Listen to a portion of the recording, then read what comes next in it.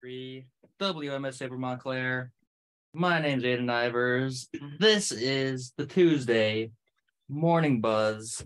I'm really excited. We got a great show coming up. I am joined by my co-host Jake Goetz on Zoom. Jake, how are you? Good morning. I'm doing great. A little sleepy.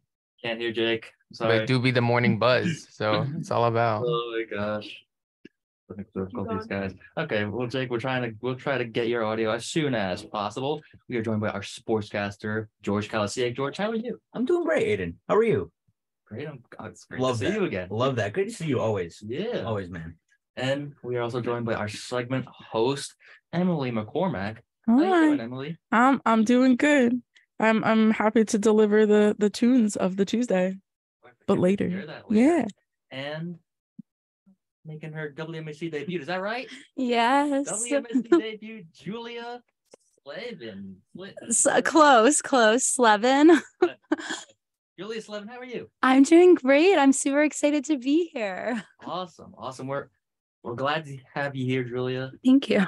And if you could, can you please tell us what is going on in the world of news today with the news guys? Wow. Absolutely. So as of January 30th, the Memphis Fire Department has now fired 2 EMTs and a lieutenant from the Tyre Nichols case. The department says that they violated numerous policies and protocol when they were called to the scene on January 7th after the attack. The Memphis police also confirmed that 7 officers from the scene have been relieved of duty, including 5 who have been charged with the death of the young 29-year-old. Protesters are taking the streets to demand justice for this absolutely tragic loss. Moving on, for national story, we have Cindy Williams, a famous actress, died at 75 years old. Williams was most known for her performance as Shirley in the popular sitcom Laverne and Shirley, as well as her performance in notable films such as American Graffiti and The Conversation. Her family says that she passed peacefully after an illness in Los Angeles, California. International story, a suicide bomber detonated explosives inside a mosque in northwestern Pakistan on Monday, killing and wounding dozens of worshippers. More than 150 people were praying when the suicide bomber struck. At least 59 people were killed and more than 157 others were injured. Among those numbers, at least 33 police officers. Now moving on to local news. A skull found in Pennsylvania is identified as a missing New Jersey man from 1984. Richard Thomas Alt was 31 and last seen on Christmas Day when him and his girlfriend went missing. Her body was discovered, but he would be missing for years to come. A fisherman found a human skull in Delaware River in Trenton, New Jersey, and through DNA testing and the help of his daughter, they discovered that the skull actually belonged to Mr. Holt. Hopefully, with advances in science and technology, researchers can crack these cold cases and give families lots more closure. And moving into weather, when you wake up today, you will see some light snow and some rain. It's supposed to be a high of 44 and a low of 22 with some sunshine during the afternoon. Later at night, the temperature will drop, so please remember your jacket. I'm Julia Slevin, and back to you, Aidan. Thank you, Julia. And that story about the Pennsylvania man, that sounds something directly out of a nonfiction book. Right? That's what I said when I read it. I was like, there's no way. It took 37 years for him to be found, at least. Yeah. It's definitely one of those news stories that sticks with you. Mm-hmm. Think about how could that be? And just really quickly, George, before getting to your sports guy, Jake, can you hear us? I can hear you fine. Okay, all right. We're trying to get his. We'll get Jake here eventually. No, he can hear us, but fortunately we cannot hear what he's saying to us through Zoom. We're trying to get that fixed as soon as possible. But George, in the meantime, while we're doing that, can you please give us what's going on in the world of sports? Of course, Aidan. I would love to let you know what's going on in the world of sports. All right. The big game is finally here as the Philadelphia Eagles and Kansas City Chiefs will face off on Sunday, February 12th in Arizona with the championship on the line. In NFL news, the Los Angeles Chargers have hired former Dallas Cowboys offensive coordinator Kellen Moore to be their next offensive coordinator. In NBA, the Brooklyn Nets defeated the Los Angeles Lakers 121-104. Nets improved 31-19 on the season, while the Lakers fall to 23-28. NHL and NHL news: Chicago Blackhawks legend Bobby Hull passed away at the age of 82. The Hall of Famer spent 15 seasons with the Blackhawks and won 2 league MVPs. Rest in peace to Bobby Hull. And more NHL news: the New York Islanders have acquired Bo Horvat from the Vancouver Canucks. The Islanders are giving up multiple players and a conditional first-round pick for Horvat. This has been George Calacia with your WMSC Sportscast. Thank you very, very much, George. You're very welcome. Based on Aiden. that information, big game. Big It's game. gonna be pretty exciting. I'm with excited football. for it. I'm excited for it. Yeah, Every year, I'm excited. something that my dad and I really hold close to us when this time comes around. The best thing about a big game is that 2 weeks later, pitchers and catchers report to spring training. Yeah. Baseball season. We'll be giving MLB news updates eventually. in a few weeks. In a few weeks, we'll get do there. that. But now it's football season, and It is. right now in WMSC, it is news season. We're gonna get into some new stories for the week, right? So our first story relates to the tragic event that occurred last week in Memphis, Tennessee, regarding the death of Tyre Nichols. As according to NBCnews.com, 3 EMTs who responded to the fatal beating of Tyre Nichols were fired after an internal investigation.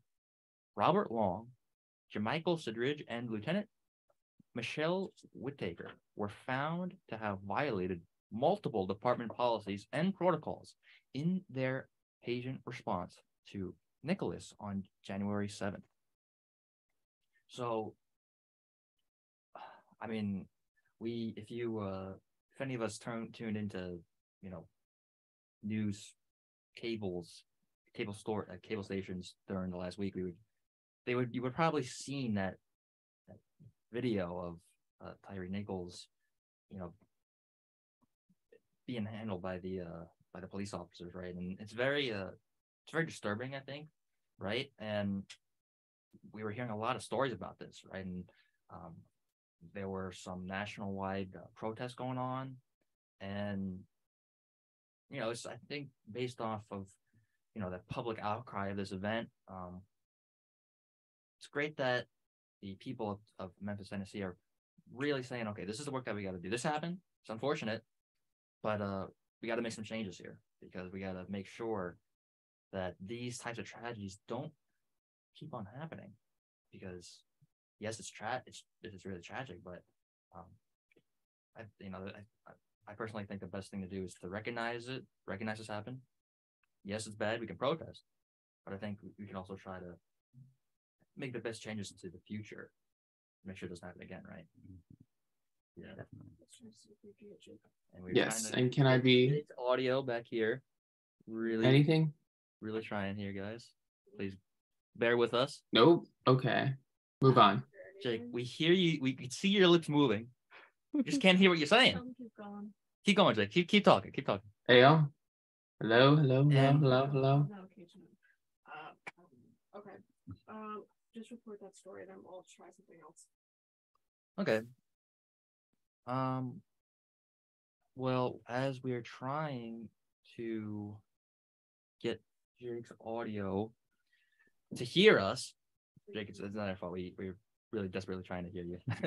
We're going to move in to the next story.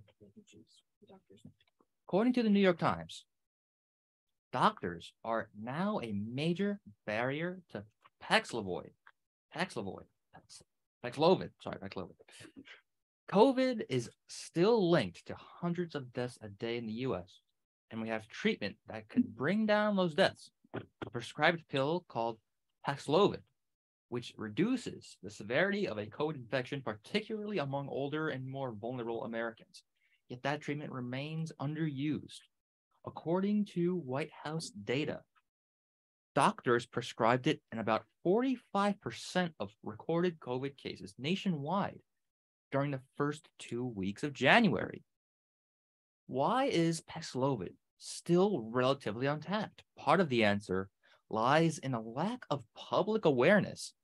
some COVID patients also may decide that they don't need Paxlovid because they are already vaccinated and have had COVID before or are younger. The political polarization of the virus plays a role too. People in blue states are more likely to use Paxlovid than people living in red states. I'll be honest, I have never really heard of this new treatment or new drug since now. I guess I'm in the category of people who just haven't really heard about it at all, right? George, have you heard of this? I've never heard of this before in my life, but it seems to be effective. Yeah. If they say that it's a treatment, I think this is, something to look more into.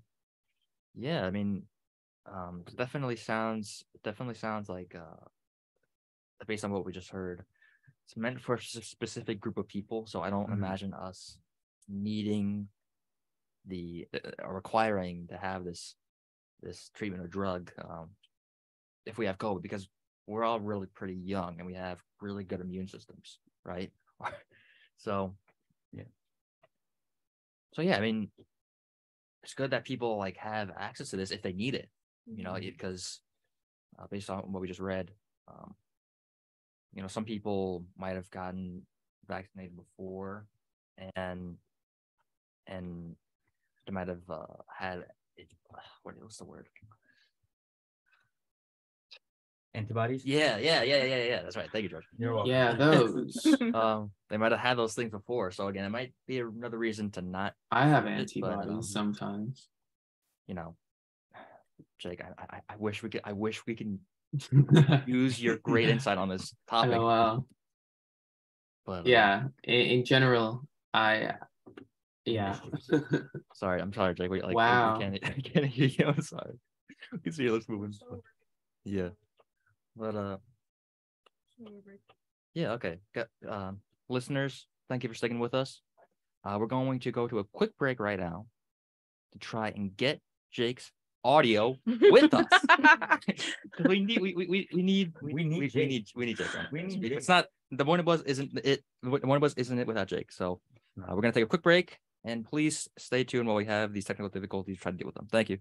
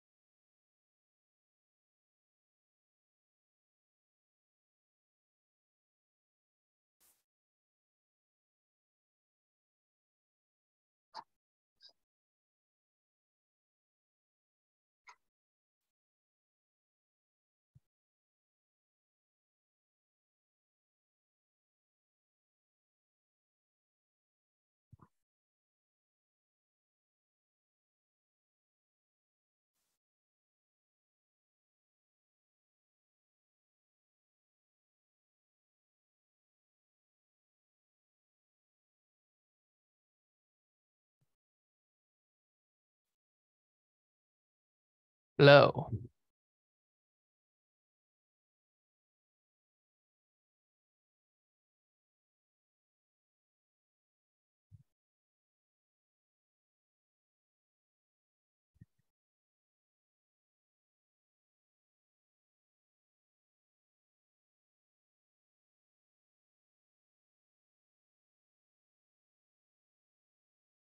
Hello. Hey there. Anything? Oh, What's up?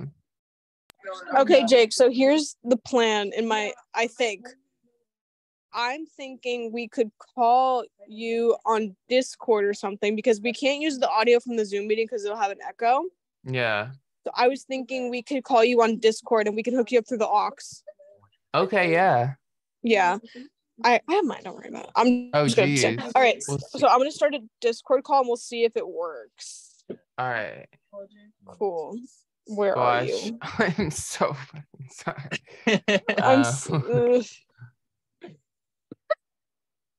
I have to friend request you. Oh my gosh. You're not friends with Jake yet? Damn, we're not friends. Wow. We will be. I feel like this is a bad time. I feel like this is probably going to Facebook, so say hi to Facebook. Hey, Facebook.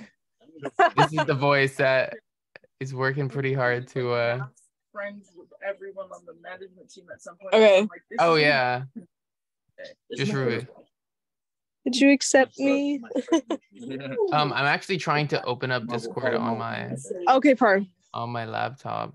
Yeah. Whoa, that's a whole world. It's like you got the whole world on you.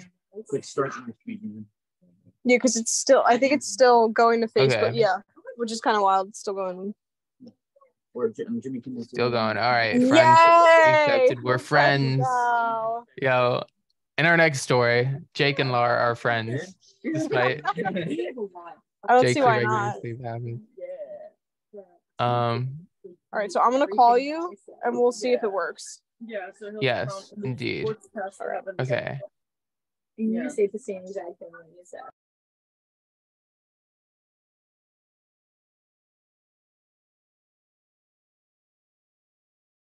I can hear you. Can you hear me?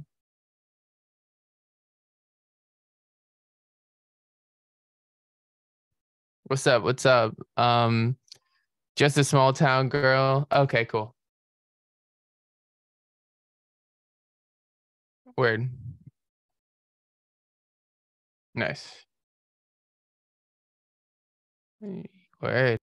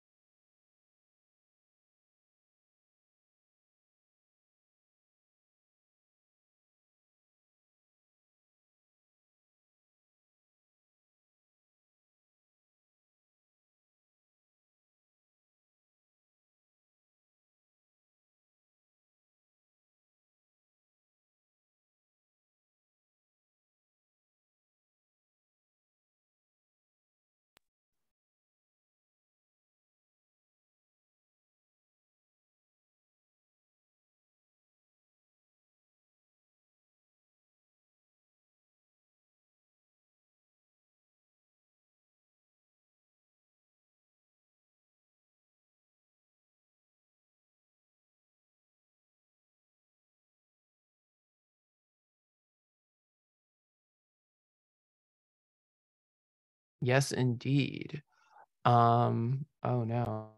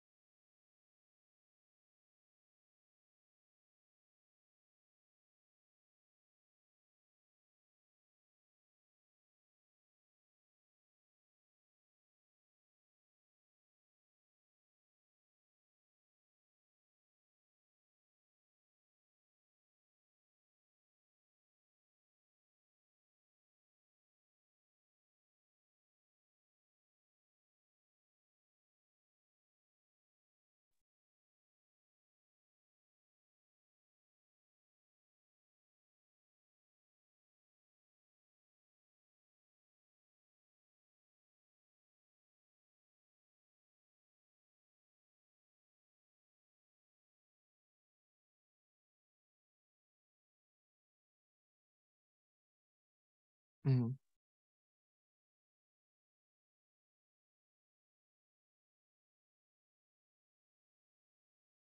Yeah. Mhm.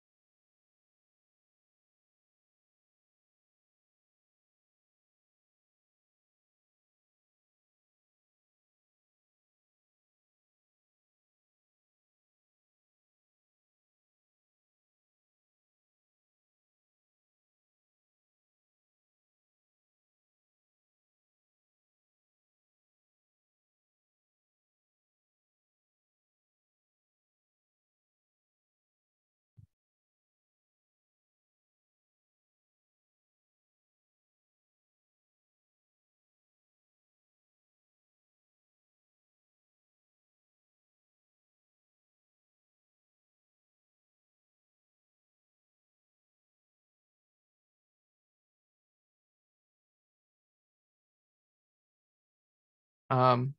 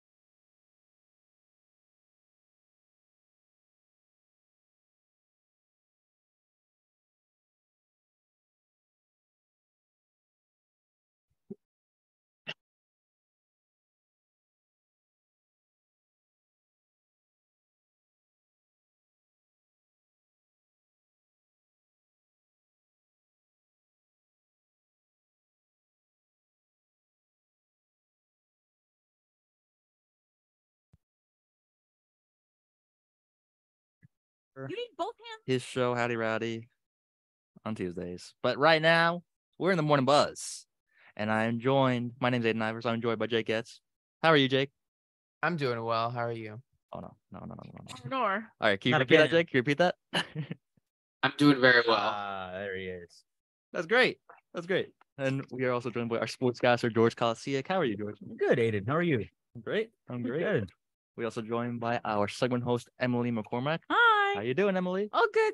Thank you. Yee. Good. I'm excited for tunes. Yeah. And we are joined by our newscaster, Julia Slevin. All right, Julia Slevin. All right, I'm not gonna say again. All right. How you doing, Julia? How are you enjoying the feel of the morning bus so far? Like actually being a part of it? I think this is so fun, and I can't wait to see more of it. Yeah, like I said, thank you for showing up, making an effort to provide us with the news. Thank you. Happy to do it. And speaking of news, we have some more stories to share with you listeners, and it relates to us here on campus. It's not an international or national story. So, according to our very own newspaper, the Montclairian, Montclair State University strongly urges its community to wear masks this semester. Montclair State Community Health Advisory Team sent an email to students, staff, and faculty on January 13th, highly recommending the use of masks for the upcoming semester to keep the community safe. According to the Montclairian, although wearing a mask is still optional, chat suggests wearing a mask will, until transmission rates of COVID-19 subside. Who's texting right now? Who is texting during the morning bus? I was kidding. Especially in high populated areas such as classrooms and meeting outdoors when possible. Andrew Meese, university spokesperson, explains the university is monitoring the pandemic the same as when it was first started. Meese said, quote, "As we have done since the beginning of the pandemic, our group of on-campus experts and university administration monitors and assesses the situation. Our campus health advisory team offered this recommendation because respiratory illnesses such as COVID-19 or the flu typically increase during the winter months. So, in an abundance of caution, we want to remind the campus community to take some precautions as we return for the spring semester." So let me ask you guys in the room right now, and Jake as well, on Zoom. Have any of your teachers brought that up in your classes regarding mask wearing at all? No. Not really. I have one professor who wears a mask Mhm. and hasn't really addressed it. Mhm. And I actually sat near like the front of the room yesterday and I kept thinking like, oh, should I be wearing one? I don't really know, but it hasn't really been addressed in any of my Yeah. classes at least. I mean, None of my professors have said anything about it either. mhm.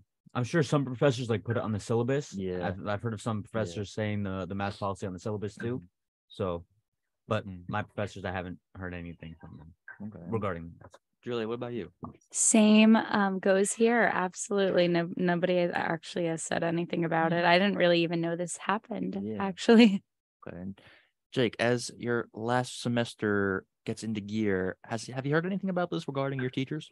Yeah, no one's really said anything at this point. Like, it's just like, I don't know. Yeah, all I've heard is just like I've seen teachers wear them, and yeah. Yeah, I mean, it for one thing, I remember like last semester is when they made that switch from saying masks are required to masks are optional, right? And last semester, actually, in one of my classes, my teacher really made like she really wanted there to be a presence of mask wearing, just keep us safe, and it wasn't bad doing it, right? But like me as well, not like I've already said, not all my professors did that. They didn't really either didn't wear one or didn't say anything about it at all. And I personally think it was a good thing that they switched it from saying, okay, everybody has to wear masks like always to, so we can make our best choices about it. Because I think as young adults, we can think to ourselves,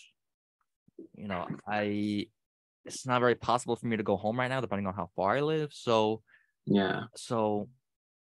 I think by wearing this mask, I'm going to keep myself and people around me safe. Like, in the sense that they're probably, the chances of them getting sick, not with COVID, but just with anything going around. Nowadays, there's a bunch of different things going around. So just as a way to ease that, to say, bring that rate down, I think is really important. Mm-hmm. Yeah. So, and like you said, George, yes, I'm taking a public health course right now. In my syllabus, it says it's not required, but right, if you want to wear one, keep your community safe, you can do so. Yeah.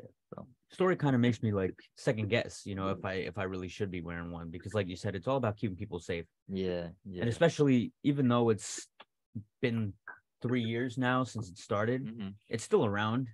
It's Totally. not going. It's not going anywhere. So yeah, it's not going anywhere for a long time. So yeah, but another reason why I think it's good that they made it optional is because people in the rec center, if they go there, I'm quick work, building manager at the rec center. So yeah, people were complaining about that all the time with moving around, yeah, like having like weights on their shoulders, moving around, doing a lot of aerobic stuff, and having to have that thing on, having that mask on is definitely, I think, like I said, George, very stressful for them. So in that sense, again, that's good that people have that option to.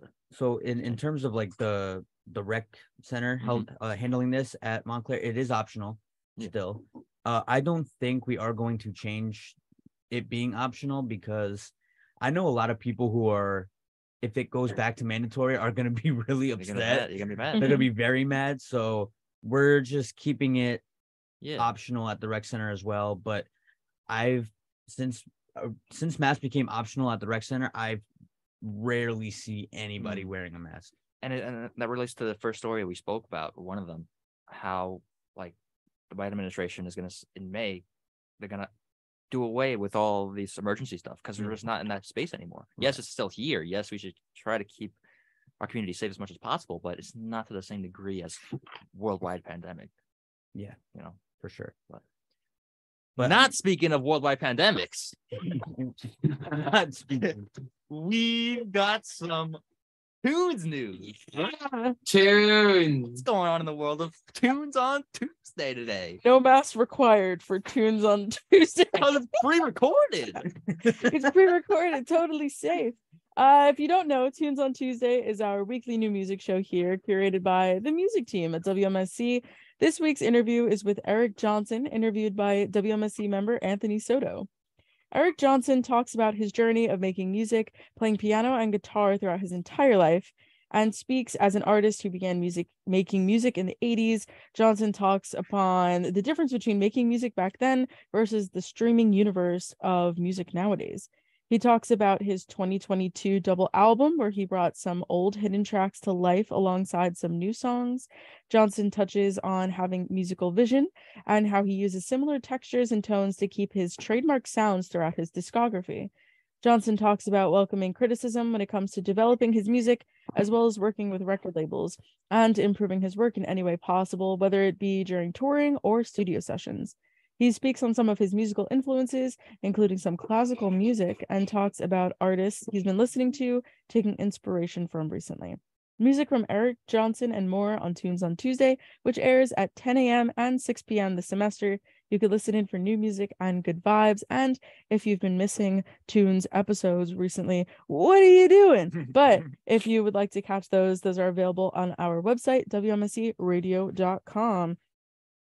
And so Anthony, I love it when Anthony love do Anthony things. Soto. Absolutely loved listening to this interview. And I'm gonna take a quick sip of water. Sip of water done. It just had to happen. What? Hi, Jake. Hi. What are your thoughts? I can hear Jake. My thoughts. I think that sounds incredible. Right? Yeah, no, I know that. Okay, yeah, I wasn't sure if you could hear him. I just wanted to hear Jake's lovely I know that voice. Anthony himself is an excellent musician, and I'd be very curious to hear him conduct an interview with a musician, see, how that insight kind of informs that conversation. Well, I appreciate that feedback. And and I will say I definitely enjoyed listening to this interview, and I can't wait for everyone to hear it. Again, the first time that will air is today at 10 a.m. And so I'm going to also deliver some news about the top songs in the adult alternative album chart according to iHeartRadio. And so if you guys don't know this part of the segment, I will be updating the songs on the top 10 of the AAA chart, and also giving some news on what's moved up, what's moved down, and some debuts of the week. So to begin at number 10, a debut this week, like I just said, we have some of those. At number 10 is Sex, Drugs, Etc. by Beach Weather. Their album Pineapple Sunrise will be here in March. Very excited. It's a debut album. Number 9, Evergreen by Omar Apollo, up 1 since last week's debut. Number 8, Snap. Whoa, I wrote that wrong. Snap by Rosalind, down 4 from last week.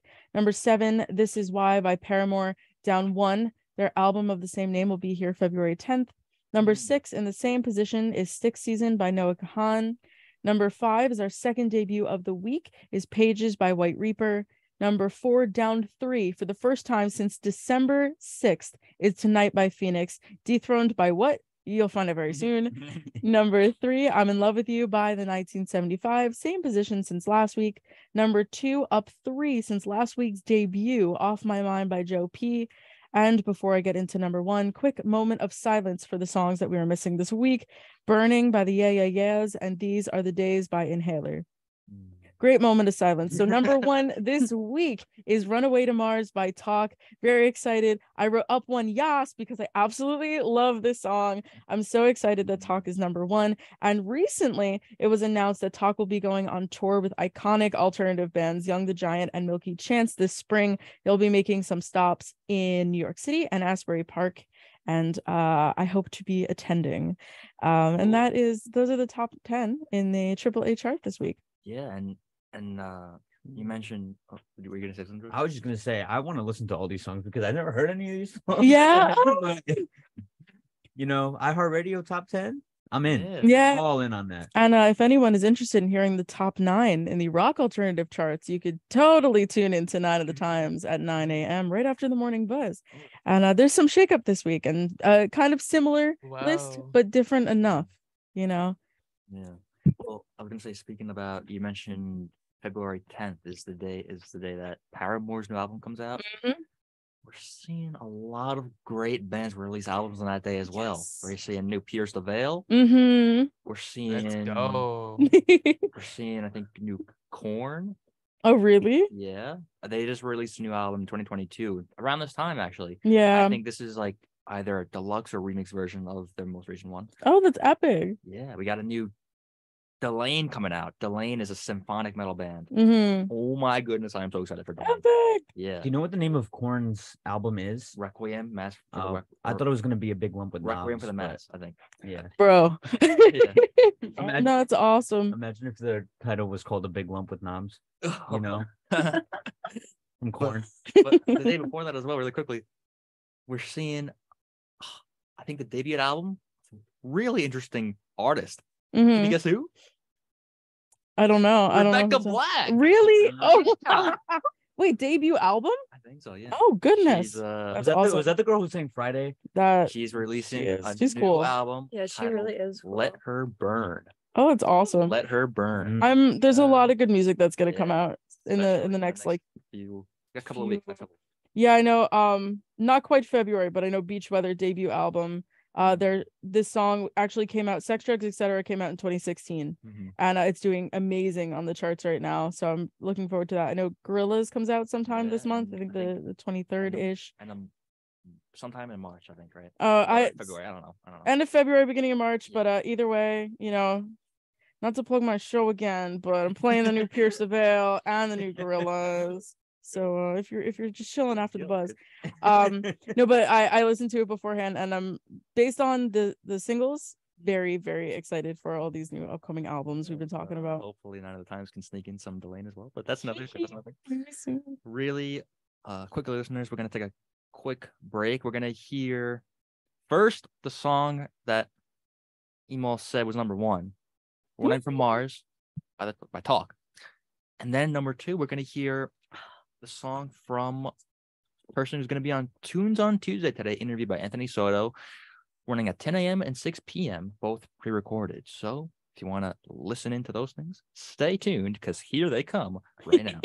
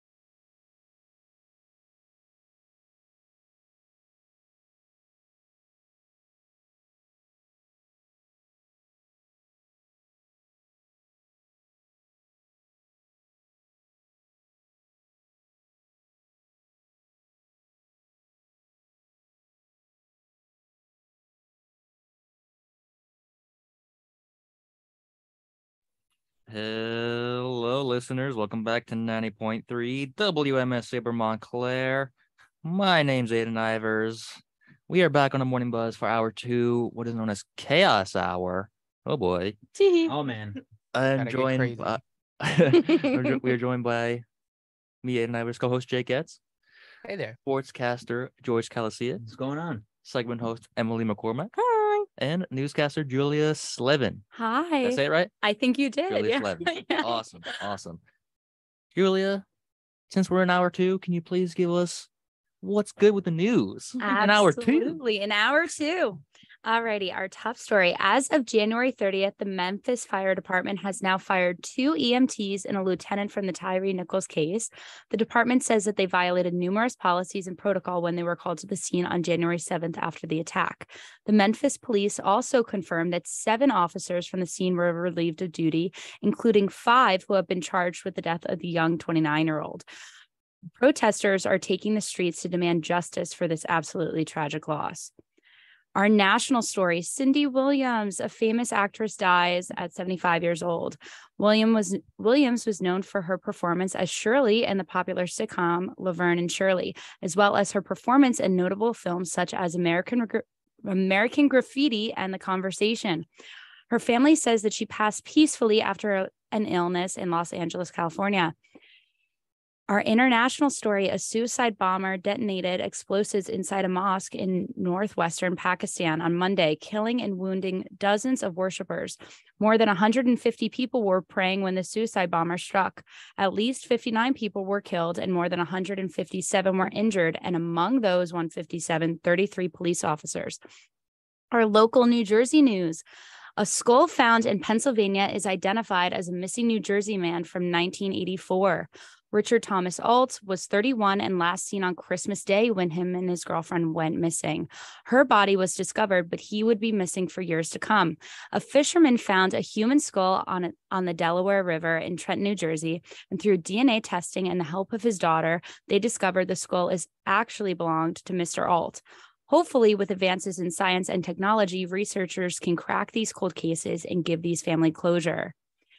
Now, moving on to some weather. Today is going to be a high of 44 and a low of 22. Oh my God, my phone is going off. I'm so sorry. It's all good. It's my mom. Hi, Mom. Sorry, Mom. All right. Sorry. Back to weather. Today is going to be a high of 44 and a low of 22 with some sunshine during the afternoon. And later at night, the temperature will drop. So please remember your jacket. And tomorrow and the next few days are supposed to be partly sunny. Oh my God. My mom and dad will not stop. I'm sorry. For the next few days are supposed to be partly sunny with some clouds. And during the week, it'll get a little bit cooler with some intervals. So this year, January might end on a chillier note. This was the warmest one it's been. So I'm Julia Slevin, and back to you, Aidan. Thank you, Julia.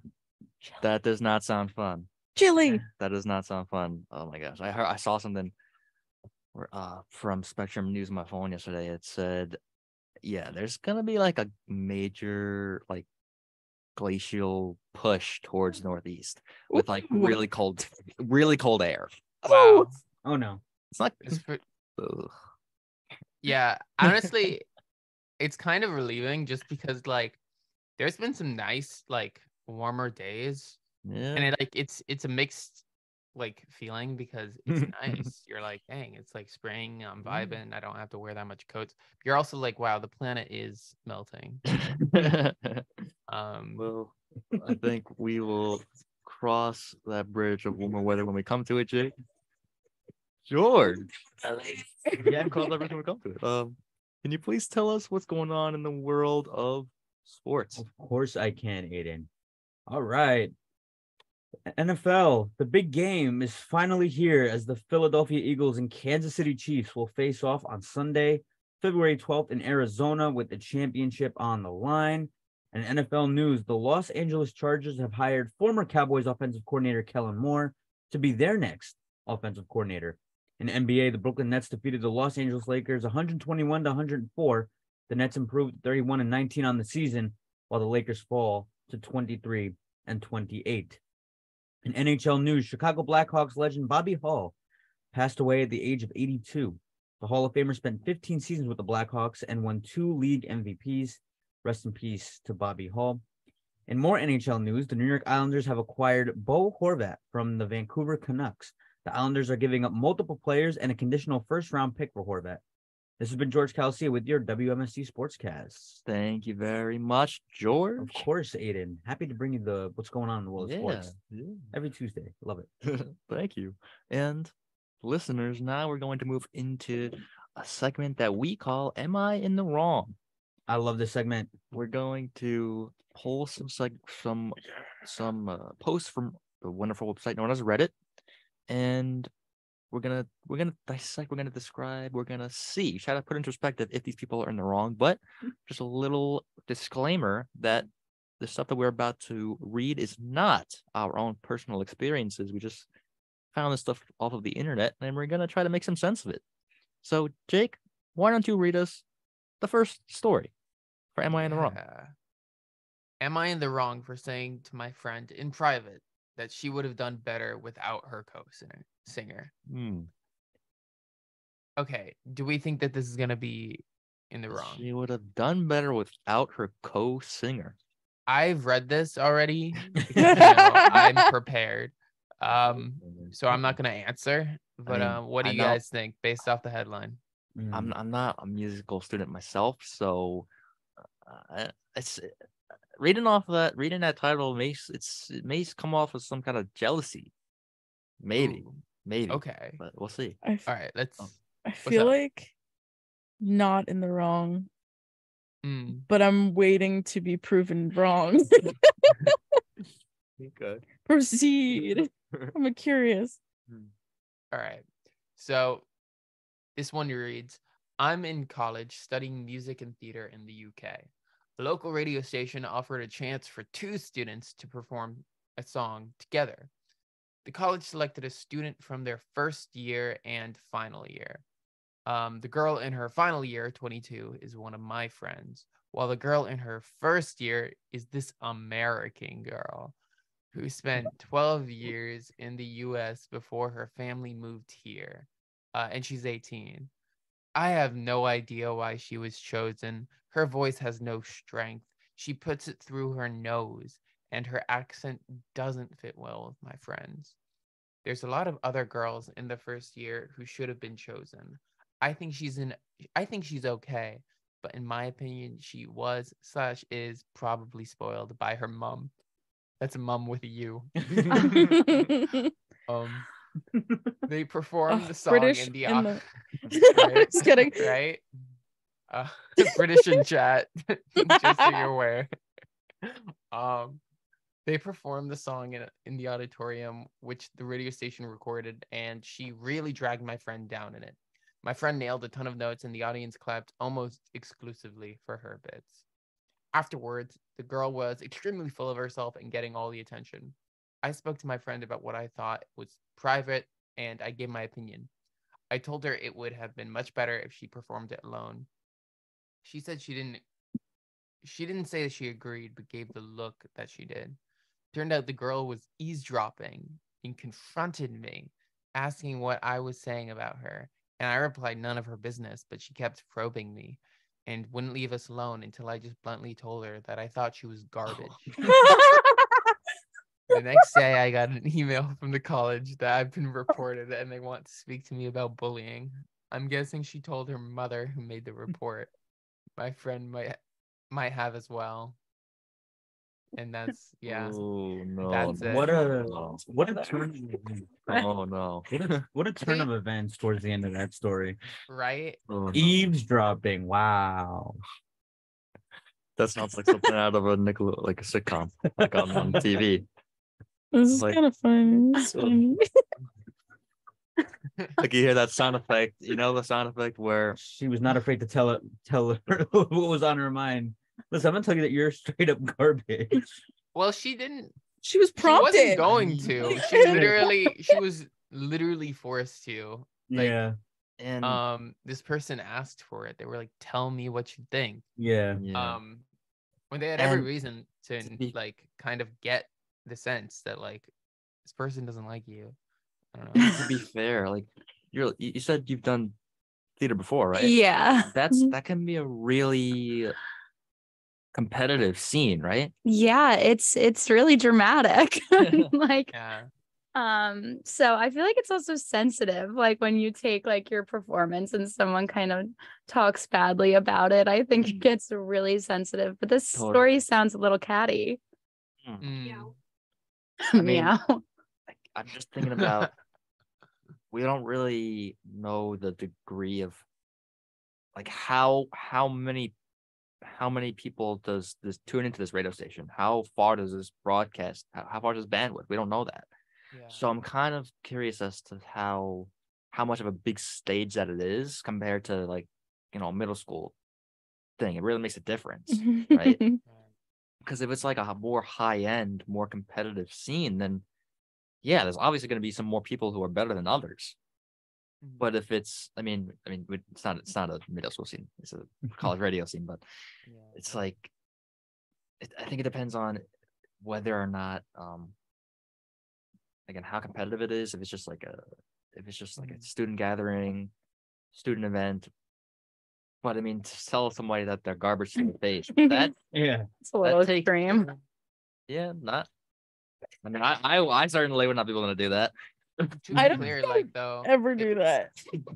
But I also understand, like, it sounds like she just kept prying after she was like listening to someone else's conversation, just like, please, I need to know what you're saying. It's like, okay, you want to know what I said? This is what I said. You're garbage.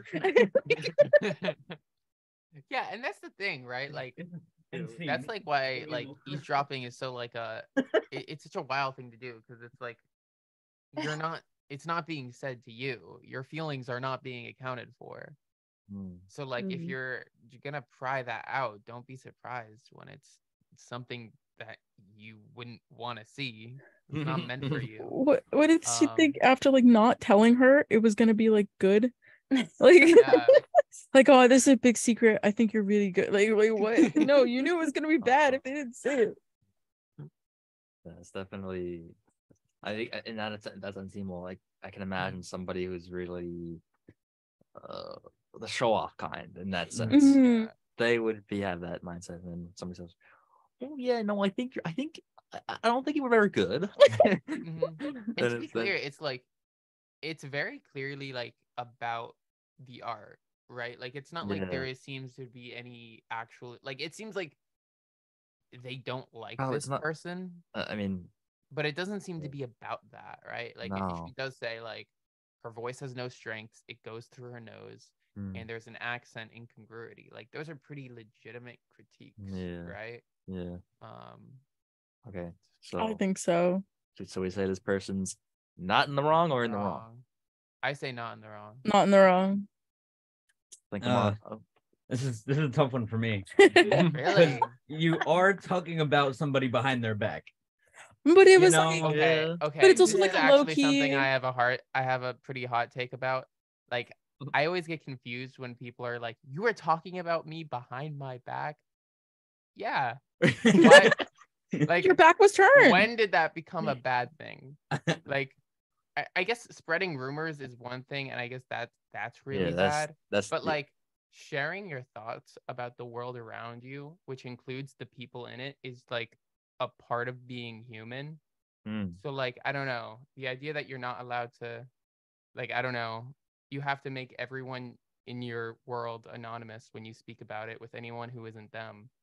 I don't know, that's just weird to me. Definitely, I definitely get that. Understand that. I don't know. I'm gonna say that they're. I don't have an answer really. They also made the comment in confidence that like no one was gonna hear it. It wasn't intentional. Like, oh, I want this person to know I don't like them. Okay, just to my close friends. Like, I don't think this really worked, and then it ended up worse. I'm gonna go not in the wrong, man. Okay. No, I don't know. I feel like there's a line. Like, I think the whole I told her I thought she was garbage. You could have phrased that any other way. You could have been like, I was just saying, I think that you could have done better, or like the performance wasn't what I expected, or something. Like any other way. I think I told her I thought she was garbage. It was like that hits a little hard, and that hits just, that's borderline bullying. So I'm like, line. I don't know.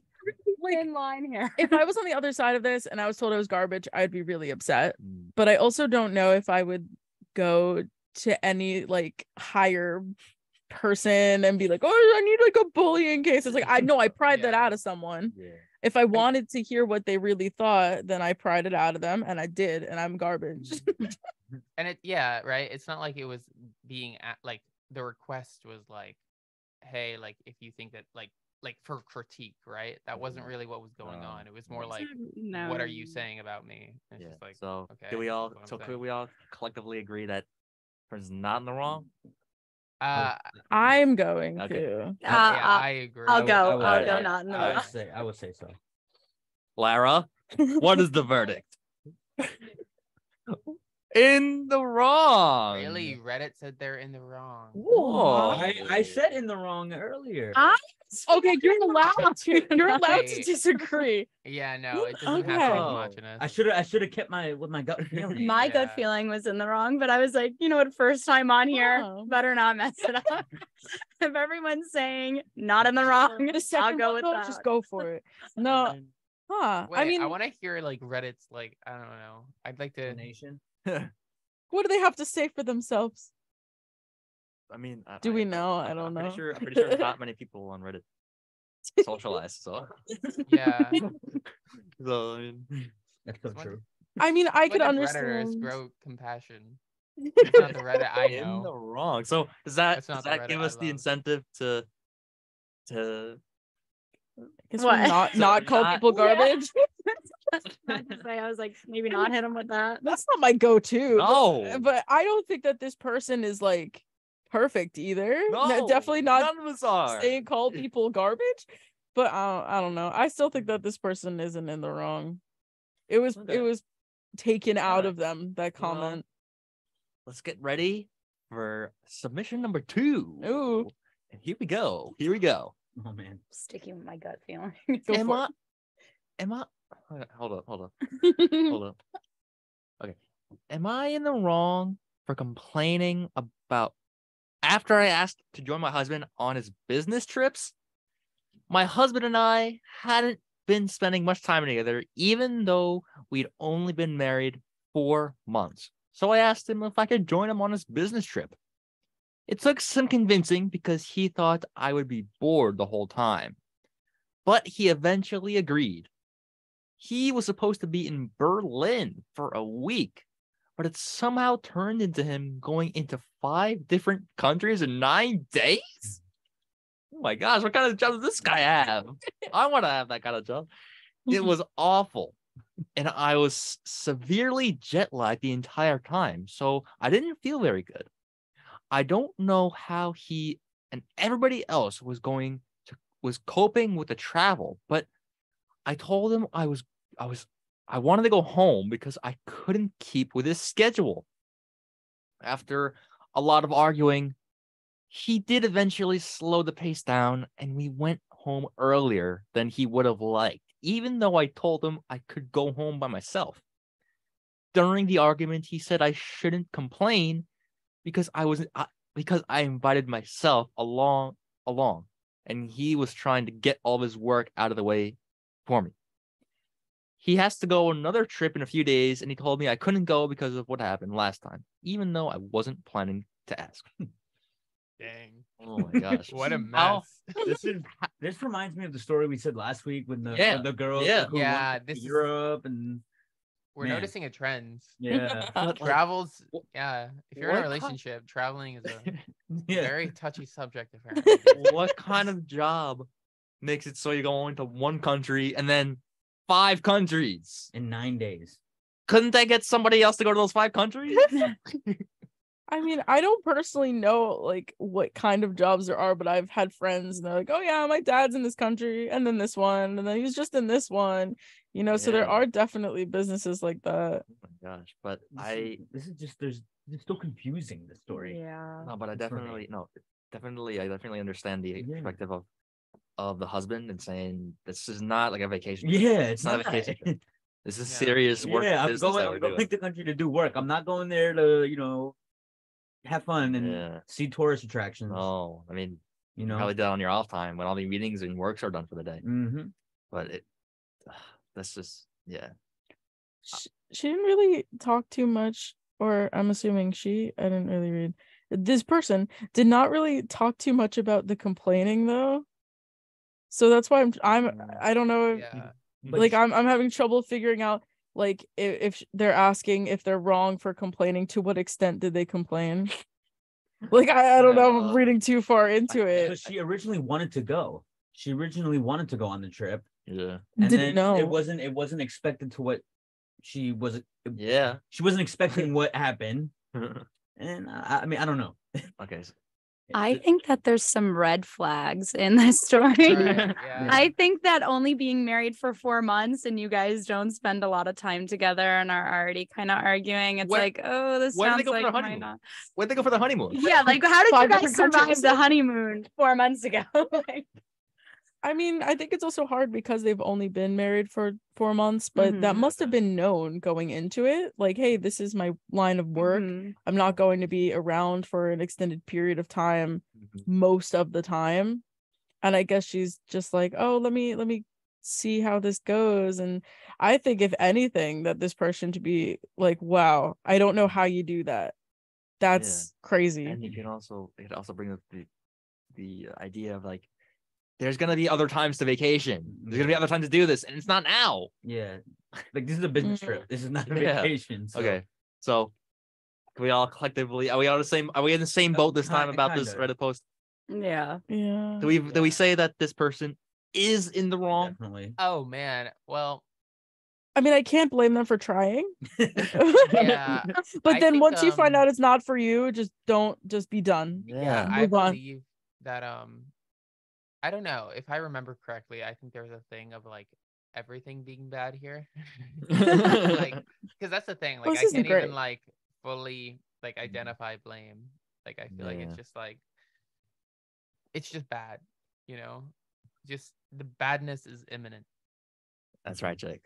And what else is it? What else is imminent is the result of what Reddit says about this post, which is this person is in the wrong. Woo, yeah. They are in the wrong. Yes. Oh my gosh. Business trips are not for vacationing. Not. Oh my gosh. And even if they were going to spend a lot of time together, he was going to be on his business trip. She was going to be probably in the hotel room. That's right. That's Not right. doing George. Yeah. anything. Yeah. So That's really interesting. I respect her for trying. That's right. Yeah. There's just respect there. And then now Harassment we're at done. straws. Respectfully, you're in the wrong. And the most Don't travel with your significant other. yeah. Oh man. Let's What? what? It's in this situation, like don't do that anymore. Please don't. Yeah. Never Well, works out. listeners, we're gonna take a quick break here on the Morning Buzz. When we come back, we're gonna have some more softer stories for you. We're gonna talk about some less hard news, more nicer things to talk about. So stay tuned for all that.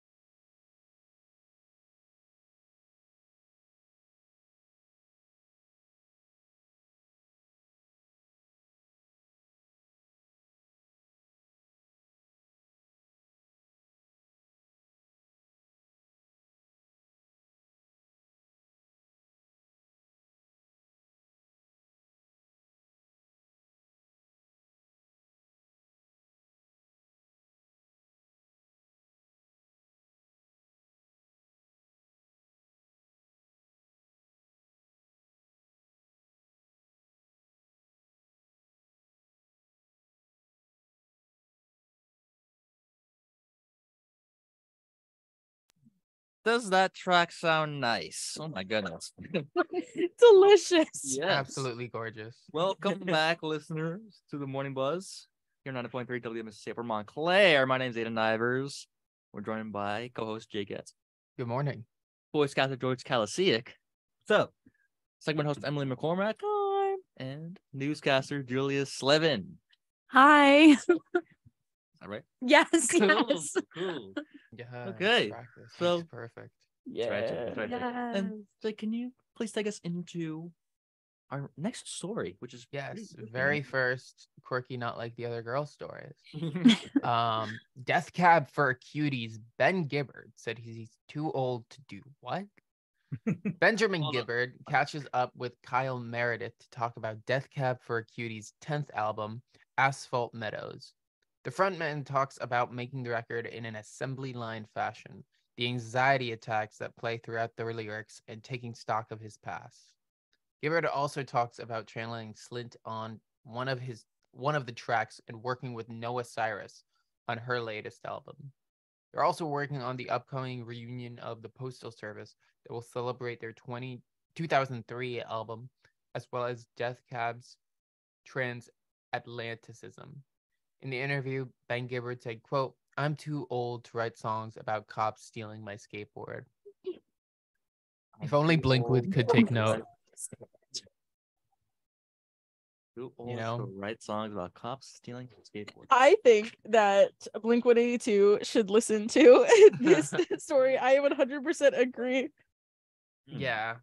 No, I actually do think that, like, you know, it's funny, but it's also a pretty genuine critique of, like, the direction that, like, punk music is going. Like, I feel like there's no, like, because a lot of these punk bands are, like, getting a lot older. Yeah. And especially, like, with, you know, these kind of, like, you know, these are not, like, I guess this might sound like sort of like snobby to say, like, these are not like Blink 182, right? Like, these are not like, that's not like grassroots punk. That's, you know, very corporate, very like big. Yeah. Which is not to say that they're not good. I love the band, but like, I don't know. There's just, I don't know. There's no sense of like maturing going into anything. Like, I don't know. I do have some songs saved from Blink 182, but I don't follow them in depth. Who is Ben Gibbard? Like, is he a member of Blink 182? No, this is Death Cab for Cutie.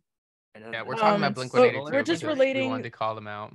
The last quote that that Gibbard said about like writing about songs, cops stealing my skateboard.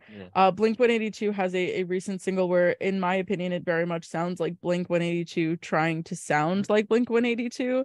And so I honestly really respect Death Cab for Cutie for being like, okay, we're growing up, we're moving on. And I know some people were also complaining, like, not to bring him up, but Panic at the Disco in the recent album Viva Las Vengeance, where it's like, it sounds like, some people say his voice sounds strained and some say he just sounds like he's getting older. I feel like Brendan Urie is one of those people who just straight up wouldn't accept it, and maybe that has something to do with the fact that Panic at the Disco is no more as of a week ago today. Was it? Yeah. So I don't know, I respect Death Cab for Cutie for being like, you know, we're moving on, and, you know, still making music though, like not giving up. And the fact that the Postal Service is coming back, that sounds really, I don't know if anyone else knows of the Postal Service.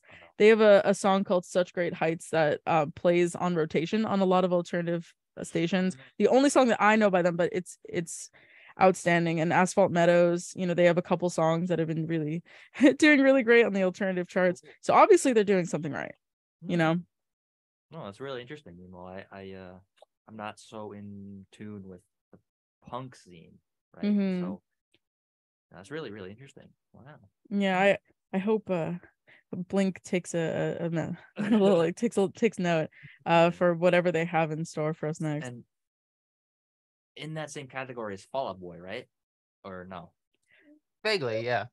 I mean, I feel like a lot of Fall Out Boy fans do listen to Blink 182. You know, there's a lot of overlap in the fans, but, you know, you have Blink, which is so, like, more towards, I guess you could say, punk, whereas like Fall Out Boy is more rock, and the Death Cab for Cutie is like indie alternative. Never heard of that band. But they're well, I'll be playing them after the buzz too. We're talking about all my favorite bands today. Yeah. Okay. Well, to step outside of the world of music into the world of movies and entertainment, we have some new things coming out on Netflix. If that sounds interesting to you. And so tomorrow is February 1st. Can you guys believe that? Already? Oh, wait. Wow. February 1st. It's crazy. The month of love. With that, with a new month comes new releases on Netflix.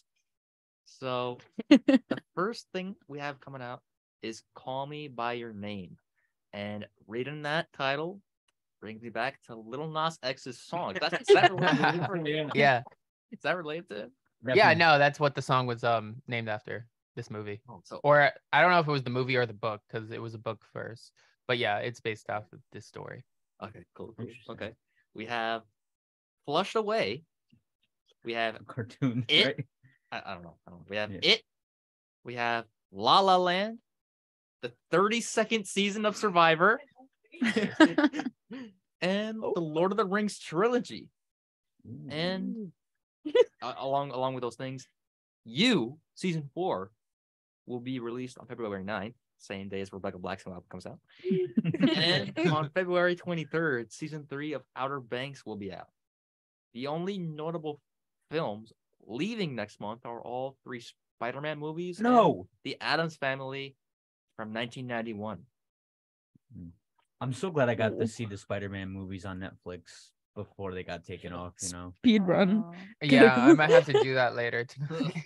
Yeah, just binge watch all 3. They're so good. I'll tell you,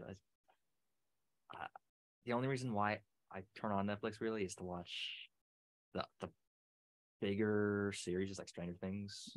That's the last, the last time I turn on Netflix, unless it was for educational purposes. Yeah, I don't these sound cool and all. I'm really interested about Call Me by Name. I love that movie. I thought it was already on Netflix. It's not, but it will be. Because I remember watching it a few months ago. That's why. Maybe it did one of those it's on there and then leaves and then that happens a lot. Can't decide. No, I don't. No, you're good. I haven't watched something in a minute. That's my only comment. Okay. Well, speaking about internet celebrities, kind of from popularity, Jake, why don't you tell us about what's going on in the world of public relations and popularity? Oh God, do I have to? Okay, so get this. There's this. I don't even know how to begin this. So there is this candy that you might have heard of called M&Ms, and we're getting reports that their M&Ms. I'm sorry to tell you that the M&M spokes candies change was actually a stunt for the big game. If you have a crush on the green M&M, you're in luck. She's back. Yeah. M&M. If you have a crush, what? Hey, people do. Don't. On an M&M? No shame. There has been lots of discourse about this. In case you were blissfully unaware. Okay. M&M's parent company Mars Wrigley announced that it would be pulling its M&M's spokes candies mascots indefinitely and replacing them with the actor Maya Rudolph. However, the company told the New York Times that the controversial move was all just a PR stunt and that the spokes candies will indeed return at the upcoming big game. Mars Wrigley said in a statement to the New York Times, quote, "Rest assured, the characters are our official long-term spokes candies." End quote. The mascots are taking a break from the mascots are taking a break for the time being. The M&M's big game ad will resolve the situation and bring back the spokes candies. I have to say, yeah, they insisted on using that, and I just won't comment on it. way to spoil the surprise. Like, right? Like, way to like completely give away. Way to just completely abandon the bit as soon as it gets a little spicy. Yeah. Come on. I don't know. Commit. Pretty cowardly move. I had my TV on last night in my dorm, and I saw commercials featuring what you just said, Jake. Featuring commercials. The green M&M? No. Okay. With the actor Maya Rudolph. Maya Rudolph. Oh, really? And Okay. That's interesting. It's a really, I mean, they have the M&Ms for the time being changed their name as well. They're not M&Ms. Yeah. They're What are they? They're okay, so Manya.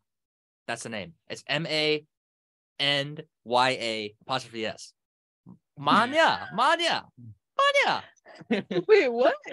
Maya Rudolph. Yeah. Oh, like For Maya Rudolph. I see what you And mean now. instead of the little M, you can either get M&M with Ma or M&M with Ya or apostrophe S. That is so funny. And like, I guess Manya. I guess That yeah. does not sound like a spokes candy. I mean, it's one person. It's a human being. Yeah. Acceptable. Oh my god. Yeah, nothing about this is acceptable. Mm. I don't know. It's just Interesting story. It's cool that someone that some corporation has found a way to benefit off of the just absolutely brain melting talking points that conservative media can just pump out, because I don't know, it's very funny. That's the silver lining. That's the positive spin. Yeah, I mean, it's definitely right. Like, if we pay any mind to what's going on in the world of political media, this is definitely been in the news recently, because I guess people like don't like the fact that M&Ms have their own personalities, I guess. I think some people are concerned they don't have enough personality. God. Oh my gosh, Jake. That's oh my like, gosh. that's actually like what the problem was. That's where it came from. Wait, what do you mean by that? Like, I'm just curious. Like, there were, okay, so from my understanding, this is not a story I followed closely. Yeah. But you just can't avoid it. Yeah. I believe Tucker Carlson, a man who unfortunately I don't think needs much of an introduction, did a segment on M&Ms on these, these characters, these spokes candies. Yeah. And I guess, complained that they just weren't alluring enough. That's ridiculous. Yeah, no, and this is the real world. And yeah, that's all I have to say about it. Wow. Hey, well, good news is that they're gonna be back. Yay! Gonna be back. So we can look forward to that. And to move into our next story. According to Kansas.com, man on fire in Walmart bathroom is extinguished by firefighters. Florida man? Don't know him. It's all about Kansas man now. Kansas man. Firefighters in Kansas responded to reports of a fire at Walmart and found a man on fire, officials said. The Topeka Fire Department received a call about a bathroom fire at Walmart neighborhood market in Topeka just after 8 p.m. Officials say firefighters arrived and found a man on fire in the bathroom. The firefighters extinguished the blaze. Topeka officials said the man was taken to a hospital with serious injuries. No other injuries have been reported. Officials are still investigating the cause of the fire and did not release the man's name. Interesting. Wow. Yeah, definitely sounds like something we would hear happening in Sunshine State, but that's not the case here. Maybe they'll take note. Please don't. Please don't. I hope not. Because, I mean, we don't really have a lot of details here, other than yes, the firefighters put him out, like the fire on him, not put the man out, but Um, I'm curious to know how the fire started in the bathrooms. yeah, I mean, I remember, You know, I mean, on social media, especially with I think the app Vine when it was really popular, that was a trend. People lighting their arms on fire, and just like for like the 6 seconds that you had, like, and then like put it out really fast. Like you couldn't think of a better idea for a Vine other than you know, lighting yourself on fire. like that's again, we don't know. That's just speculation. It could be related to doing. I mean, we don't know the age of the man. It doesn't say. We don't know why he did it, or was it a trend? Did he have serious mental issues? We don't know. Yeah, we don't know. So many questions. I think, yeah, but I think what we can take out of this story that's good is that the man's alive still. He didn't, like, unfortunately, nothing went above the limit of physical harm, you know. So hopefully this man, I think, heals as fast as possible, and hopefully he learns from his lesson too. Mm-hmm. You really, if in your best interest, you really shouldn't light yourself on fire like that. I think that's an understandable recommendation. Be Frankenstein, fire bad. Yeah. Okay. Well, speaking about internet happenings, internet trends, Jake, can you tell us a little bit about the website BuzzFeed with their next story? Oh gosh. Oh no, Jake's, we can't hear him. Or no. Stop talking. We can't hear you. Oh gosh. No, I'm good. Okay. I think BuzzFeed used to use AI to write its articles after firing 180 employees. After dozens of employees were laid off, online publisher BuzzFeed, known for its pop culture articles, quizzes, and listicles, announced that it would start using artificial intelligence to write its content. OpenAI, the creator of ChatGPT, will be employed for the initiative and will create custom-made quizzes. According to a memo to staff from CEO Jonah Peretti, he intends to increase AI across BuzzFeed's editorial output in business operations this year. Peretti relayed his expectations of AI to improve creativity and content, but humans would still have their role in providing cultural currency and inspired prompts. He set a timeline of 15 years for AI to, quote, create, personalize, and animate the content itself. Okay, so I understand. I kind of understand with the last line that you read, Jake, about how humans would still have their role with the work that robots would be writing for their articles. But in the big picture, I think you could say that this is a big slap in the face in journalism, I think, right? Because the whole point of sitting down, writing an article, I don't know how, like, on what degree BuzzFeed is like journalism, like compared to like New York Times or something like that. But you know, there was a point where BuzzFeed, I think, was really trying to break into like hard journalism, and it's pretty wild to see,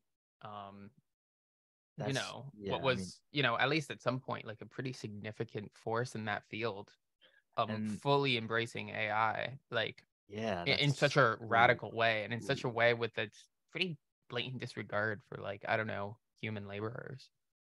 I mean, this past Friday on Montclair Newsroom, Hannah Cox and I covered a story where I forget the college that this person went to, where they're from, but person created a software that detects when, basically an artificial intelligence, when a robot does an essay.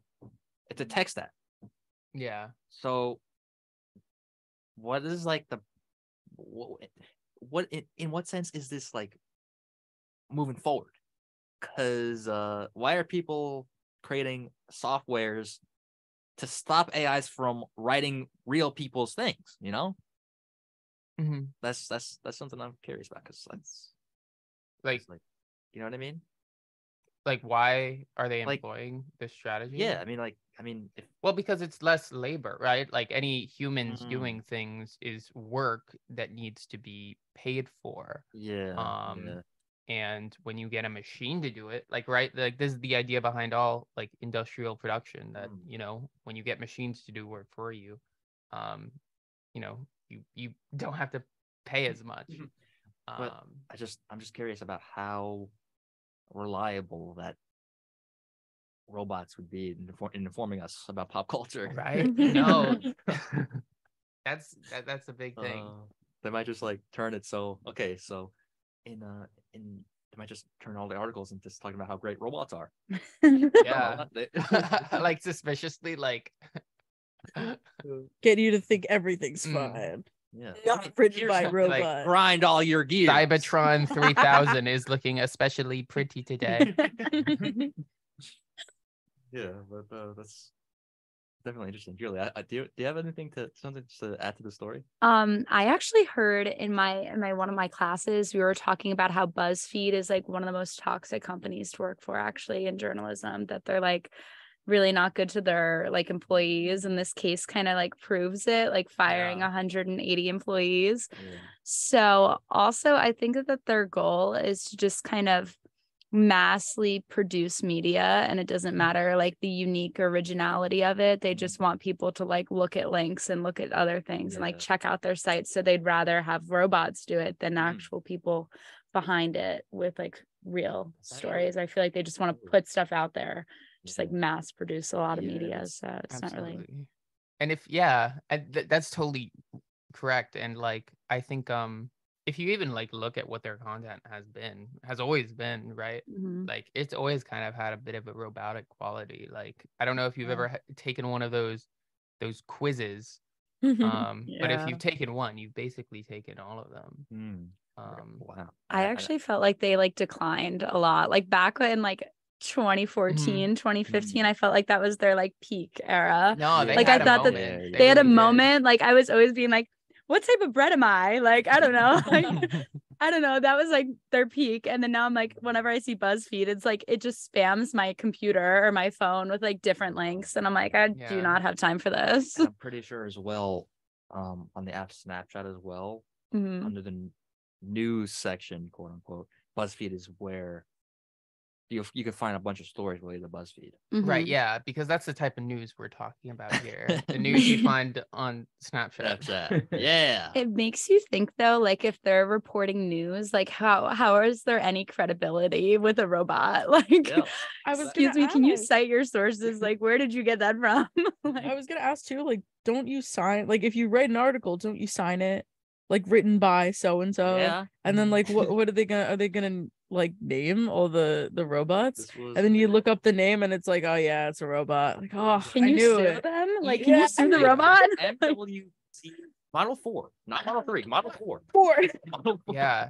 Another kind of interesting like aspect of this is I know I don't really know the mechanics of text generation bots that well. Yeah. But I know that with image generator AI, you know, how it works is they have a bit of like, they have reference images as a sort of lexicon that they take in, and that's kind of creates a pretty big issue with regards to like copyright and credit, because if you know, if the machine is making an image based off the work of a living artist, like right, like that creates a problem. Like you're like that could be plagiarism. That goes back to someone just said like, how do we sue the robot? Like, because that means like the robot could be taking then samples from actual people who have written stuff, plagiarizing them, and then what do you do from there? I guess all you could really do is take it up with the company. Like in this case, you take it up with BuzzFeed, but I don't really know how that's gonna work. But I see that definitely being something that will happen. It's realistic to happen. Yeah. And Nemo, if you try to fight the robots, maybe don't look in your bank account after you post it. Think about saying how robots are bad, because that might go bye-bye. Well, that might go bye-bye. For robot reasons, y'all are fine. So, friend, to move on to our next story, according to NPR.org, the makers of Fireball whiskey. Okay, I'm gonna have a really bad time pronouncing this. Sazerac, thank you, George. Thank you. Sazerac Company Incorporated are being sued by their customers for fraud and misrepresentation. The mini bottles of the alcoholic beverage don't actually contain whiskey. Liars. The smaller bottles, named Fireball Cinnamon, are made from a blend of malt beverage and wine, while the whiskey-based products are called Fireball Cinnamon Whiskey. Upon closer inspection, the product description read, quote, a malt beverage with natural whiskey and other flavors and caramel color. This insinuates whiskey is an ingredient used in the drink when it actually uses whiskey flavor. The complaint says, quote, what the label means to say is that the product contains natural whiskey flavors and other flavors. But by not including the word flavors after natural whiskey, purchasers who look closely will expect the distilled spirit of whiskey was added as a separate ingredient. Wait, that's so funny. That is funny. That's hilarious. Because Everything I know is a lie. technically, it does say I that. can't trust anything anymore. Technically, they didn't do anything wrong. I was reading about the story, and the reason why is because the mini bottles of Fireball Cinnamon and the big bottles of Fireball Cinnamon whiskey, as they say, the labels are very, very identical. So when you think you're getting the mini bottles, you think you're just getting a smaller version of the big one, but in that case, you're really not. Why aren't? I don't. Why? know. Like, why didn't they? That would be an interesting Investigate. question to answer because Like, I'm why sure, isn't it like it's this- motivated from something. Yeah, why isn't it like the same thing? You know. But, I wonder if it's because they want to sell it for so cheap. Like Right. malt liquor is like cheaper than like the actual whiskey it would be to make it like that. That's why I feel like they're only like 99 cents or $1.99 or something like that. I can't stand Yeah. Fireball, so I don't drink it. But I think it's gross. I don't drink, period. So this is Yeah, Aiden. this is just a Yeah. really Only monster in this household. Yes. I don't drink that either. I don't drink that either.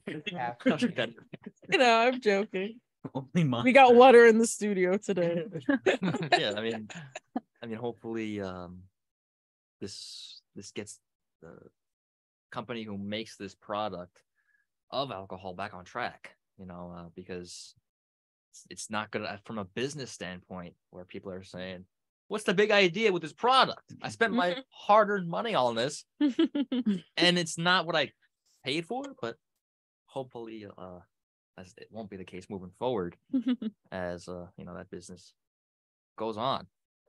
And Jake, can you tell us a quick story before we depart about the San Antonio Zoo? Yes. No, San Antonio Zoo will let you name a cockroach after an X and feed it to an animal.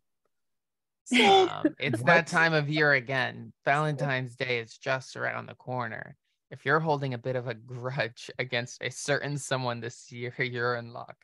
The San Antonio Zoo is offering a special Valentine's Day greeting for exes who just won't bug off. The zoo will name a cockroach after your not-so-special someone and feed it to an animal. A cold but direct message that you're no longer interested. The annual Cry Me a Cockroach fundraiser will support, quote, support the zoo's vision of securing a future for wildlife in Texas around the world, end quote. If bugs aren't for you, donors can choose a vegetable or a rodent instead. All donors will receive a digital Valentine's Day card showing their support for the zoo. You can also opt to send their ex-boo a digital Valentine's Day card informing them that a cockroach, rodent, or veggie was named after them and fed to an animal. I'm so That's so cruel. I love that. Imagine getting that like message. Like this person named a cockroach after you and fed it to a donkey. Which option do you think is worse? The cockroach, rodent, or veggie?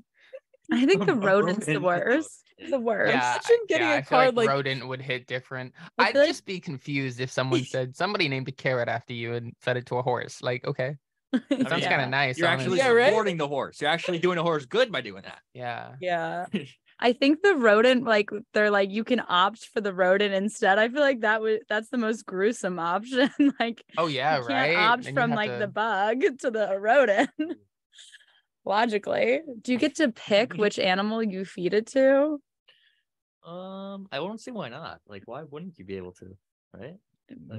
I mean, it gives people options here. I mean, or maybe it could be related to how their relationship with that person ended. They wanted to match, like, therapeutic wise. Maybe it's good that certain animal is fed to Yeah, some kind of predator. like if they were a snake, Yeah. just like Ooh. Yeah. Oh, Feed 'em the yeah. yeah. That'd be good if you can get like an actual snake. Yeah. Feed it to like, I don't know. Wow. So I'm curious though. Is there how do you think a program would work from the opposite end of this? If people are really happy with their Valentine's Day relationship, like how would that They wouldn't do this. It'd just be a pet store. I don't know. You buy them the maybe on pet. sale? Put pets on sale. Yeah. So Yeah, you can, if like, you're in love.